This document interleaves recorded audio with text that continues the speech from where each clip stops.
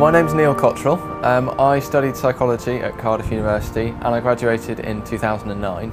As soon as I graduated, I went out and set up my own business, LexAble, which develops assistive software for people with dyslexia. I wanted to do psychology and I visited a lot of different universities. As with probably a lot of people who go and try to decide which university to go to, I looked at league tables, decided which ones were up near the top, and that shortlisted it for me. But other than that, I just love the city and I think it's a lovely place. One of the most important things for me in the psychology course at Cardiff was that I really did feel able to go and talk to the lecturers and the people who were running workshops. If I had a question, or more often if I had something that I really didn't agree with about what they were saying, when I go up and talk to them afterwards, they'd be very open and have a discussion with me about it.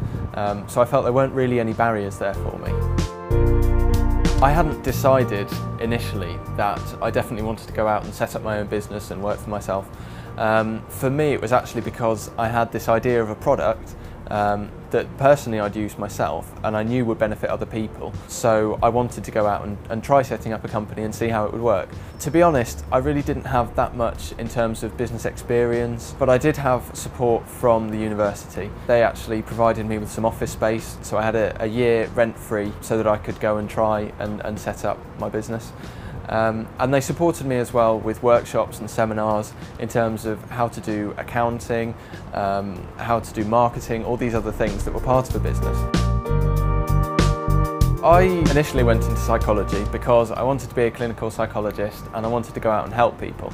But actually, the psychology degree gave me a lot of skills to go into setting up my own business. It gave me more of an understanding in terms of identifying what needs there are out there that a business could potentially fill a gap. As well as that, we did some modules in social psychology, which are really useful for me because they helped me to understand how to interact with people. There was actually a little bit in terms of how to sell to people and how to negotiate with people and all those sorts of things. As well as that, we did a lot of statistics, and generally being exposed to numbers was very useful in terms of working with my accounts. But I think the most important thing is that I came out feeling like I was fairly well-rounded and I didn't have to go and be a researcher or be a clinical psychologist.